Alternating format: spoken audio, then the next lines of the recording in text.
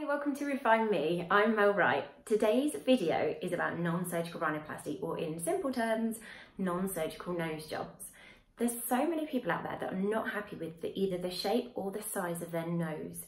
Now for these people, they've got two options. They can either go down surgery, which is permanent route, or they can go down non-surgical, which is not so permanent because it wears off over a period of time. Today I'm going to be talking about the non-surgical route.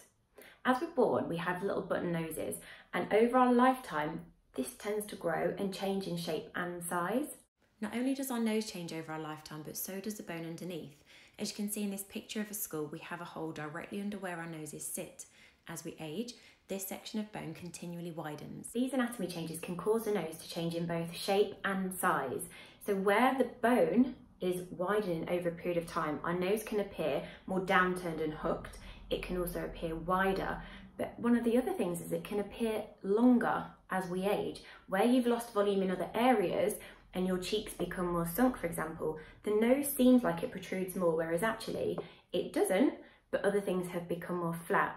One really simple way to correct this is with dermal filler.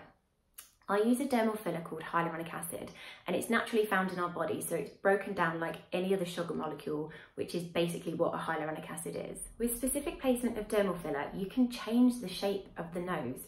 So you can add filler to make it appear slightly straighter. You can make it appear slightly more turned up. You can also help the width of the nose, but also you can make it appear less long by adding volume in specific areas. Now, the way that I do non-surgical rhinoplasty is with something called a cannula. So it's basically a blunt needle. The anatomy of the nose is really complex, so the risks within this area are much higher than many other places on the face. So using a cannula and knowing the anatomy just reduces those risks, but also gives an absolutely fantastic result. If you found this video helpful and you would like any more information, please feel free to share my video, to comment and post any questions below. I will get back to you as soon as I can. Alternatively, feel free to go to my website, www.refineme.co.uk, and I have an inquiry form on there. I look forward to hearing from you soon. Thank you so much for watching.